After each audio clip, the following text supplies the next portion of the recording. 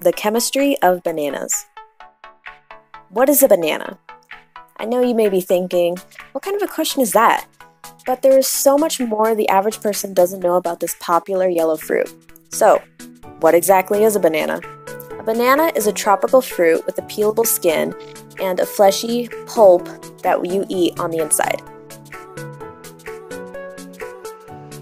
The fruit grows out from the flowering sprouts of a tree-like plant, which is more accurately a root structure that is above ground rather than under.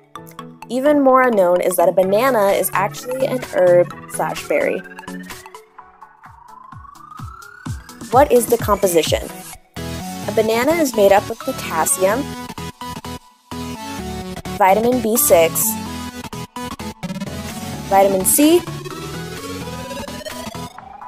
isoamyl acetate,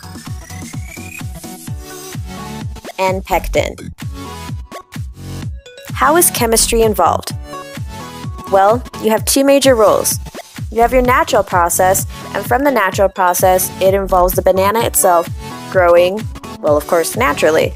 You have your main components, and those all come together to help form the banana itself. Then you have your unnatural process. With the unnatural process, you'll have growers and scientists alike taking two different types of bananas and taking their strands of DNA and combining them together to get the perfect banana, or what you usually see within stores, thus making a hybridization. Thanks for watching!